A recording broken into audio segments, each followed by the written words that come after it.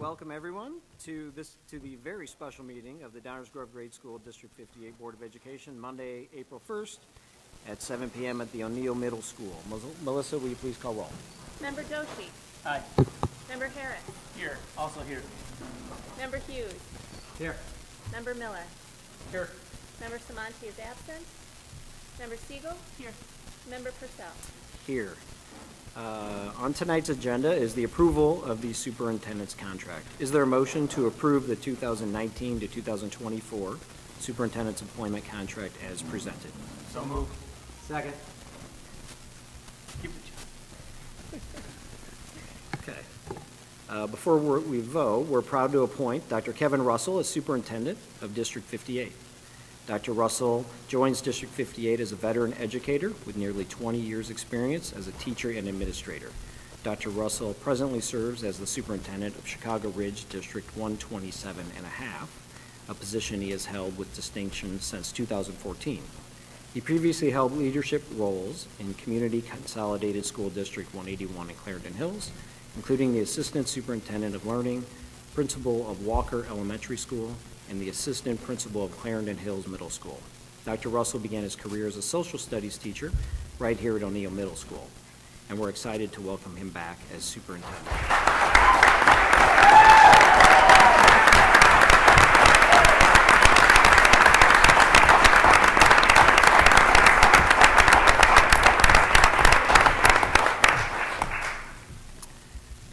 The board would also like to thank the community for their input throughout this extensive search process. The survey and focus groups clearly showed that this community valued a candidate with experience both as a teacher and a superintendent, and the board took that input seriously when making its decision. Are there any other comments from board members? I do have a statement here from Jill, since she couldn't be here today. She just wanted to say, I would like to apologize for not being able to attend tonight's special board meeting. Kevin, it is with great confidence and pride that I stand behind your appointment of superintendent of Downers Grove School District 58. We on the board look forward to working with you, the schools, and the community to continue our drive for excellence. Welcome back to the neighborhood to you and your family. It is an exciting time for all of us.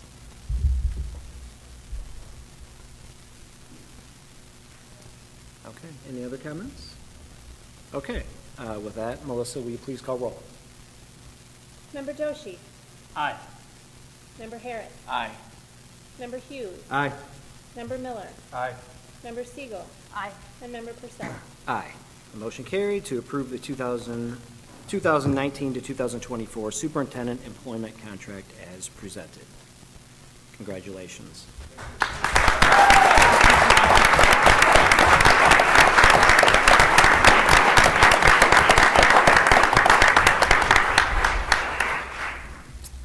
Next is the reception of visitors. This is an opportunity for members of the audience to share public comment with the board, subject to reasonable constraints, but is not intended to be a time for members of the public to enter into a dialogue with the board. We ask that each person limit your comments to 3 minutes. We will invite those who have submitted a card to speak first. No cards. So anyone wishing to speak can come up and state your name, attendance area, and then provide your public comment.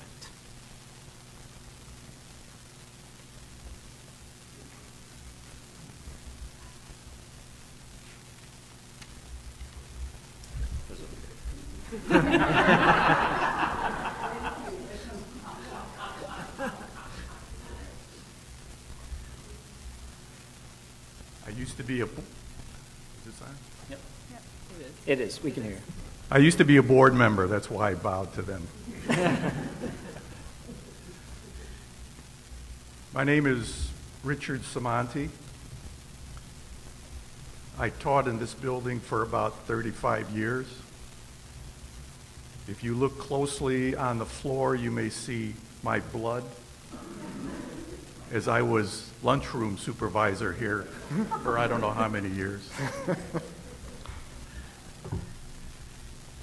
It is with great honor and pleasure that I address the board, the community, and not last, do I know you?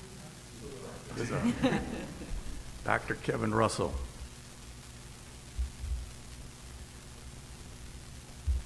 At the beginning of my career, I was always asked to have a student teacher.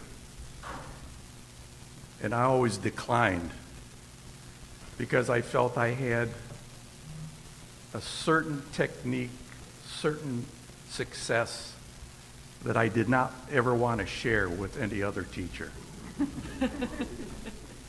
But I relented and gave in. And in 36 years, I had 3 student teachers. One, my very first one, is sitting in the audience now, waiting to retire next year, who has spent all her time here at O'Neill. The second one, unfortunately, I left stranded because I was assigned her but was asked to go to Herrick to be the assistant principal. So unfortunately, I left her. I was ready to retire, and I got notice that there was a young man from Northern Illinois who wanted to observe my class. So I said, okay. So he came and sat in my class for, 6 weeks, and then left. All of a sudden, I got a notice that he was going to return as my student teacher. Okay. So Kevin came and sat in and watched my class, and we had a good relationship from the observation, so I didn't feel uncomfortable about getting him in front of the class as soon as possible. He met my wife and my oldest daughter because he had to come over to my house every now and then. And I asked them what they thought of Kevin. And they said, "Oh, he's good looking." I said, "What else?" "Oh, I don't know. It's just good looking." I never shared that with you, Kevin. But as he was student teaching, he also was working with the Park District. He would referee basketball games. In fact, he would referee some of my grandsons' basketball games. So I got to see him out of character at the Park District. By the way, Kevin, that grandson is one of the athletic supervisors at the Park District right now. My grandson has a twin, and she got into education. There's a lot of teachers in my family, and Allison is one of them. And so when she was going to school, I kept thinking, where is she going to get a job? By that time, I retired. But before I retired, I went down to the principal's office and I said, "Do you have anyone to replace me?" And he said, "Well, I have an idea." Now, when you teach for 35 years, you get to do anything you want to do. And so, in matter of fact, I told the principal, I said, "The guy that is student teaching with me, that's the guy you should hire. I want him as my replacement." He said, "Okay, we'll think about it." So, as you heard, Kevin went his separate ways. Assistant principal, principal, all that kind of stuff, administration. By the way, I left Herrick as assistant principal. I couldn't take administration. So I went back to my first love, the classroom and my students. I had turned my class over to Kevin early in his student teaching because I felt he was so confident. The kids loved him. They didn't even say hello to me afterwards. Is Mr. Russell here today? Yes, yes, go on in there.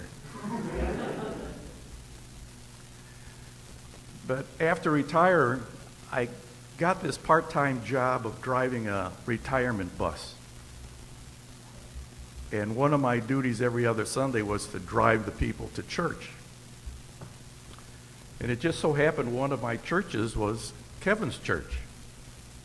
And every once in a while, he would come out carrying a baby.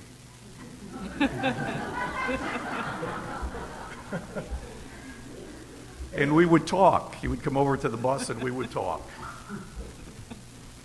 And I told him in no other words, I said, Kevin, you owe me. Allison is teaching. You owe me. He says, okay. By the way, every time I saw Kevin at church, he first was in a car, then it was a minivan,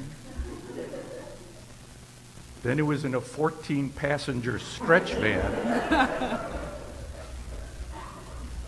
And I used to drive Greyhound. I was waiting for him to come up with a Greyhound bus.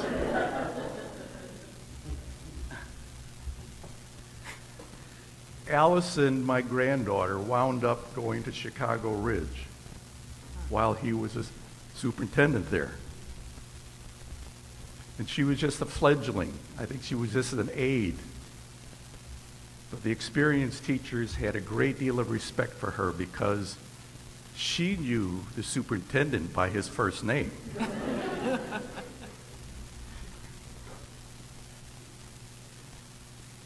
Kevin, Barb's nephew, is going to get married this year. His fiance and he taught at Kankakee Junior High. She taught math. She just left. Where is she teaching? Chicago Ridge.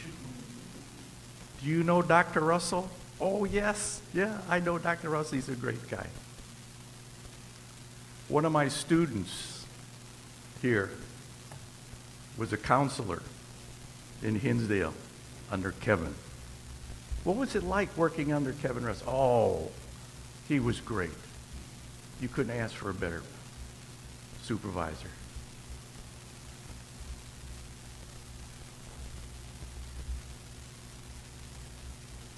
In closing, all I can say is, Kevin, we've meshed. We've connected in so many different ways in so many different places. I know your mom and dad are very proud of you. And I consider you and me as a professional dad and professional son. And I am very proud of you. When I went to one of the input sessions, I told the two ladies there, they were, I guess they're superintendents too. I said, you don't need to look any farther. There's one person that I'm suggesting that all you need to do is look at his credentials and he's the person. His name's Kevin Russell. And I saw, and I shouldn't say this to the board because these were consultants, I saw a glint in the eye of the one interviewer, and she almost shook her head. Yes, you're right.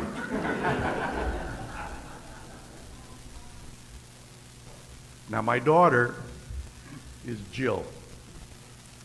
You read her letter. I don't know if I'm giving any secrets away, and I don't know whether or not you can hold it over her, but she's in Mexico having a good time with her high school friends.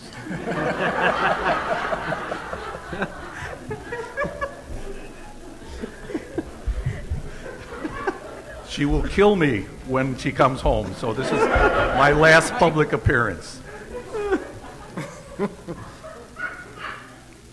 She never told me anything about who was what, where were they, how they interviewed, what was what was what. Jill, How's Kevin? He's doing fine, Dad. Don't worry. What about the other people? They're doing fine too. Don't worry. Well, is he going to be hired? I don't know, Dad. We'll wait and see.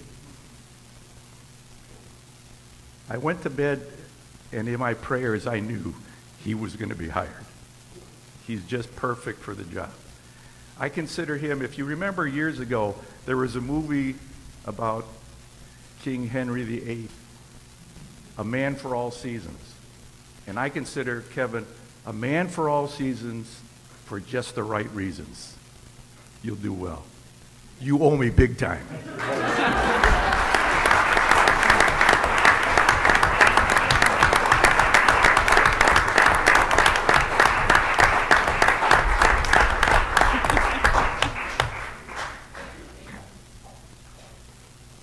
Thank you. Would anyone else like to speak or have a public comment? That's tough to follow. All right. Okay. If not, one announcement. Monday, April 8th at 7 p.m. there's a regular board meeting at Village Hall. Also, immediately following tonight's meeting, we invite everyone to join us for a brief reception to welcome Dr. Russell to District 58. Next, is there a motion to adjourn? So moved. Second. All in favor? Aye. Aye. Any opposed? The motion carried. The meeting is adjourned at 7:20 p.m.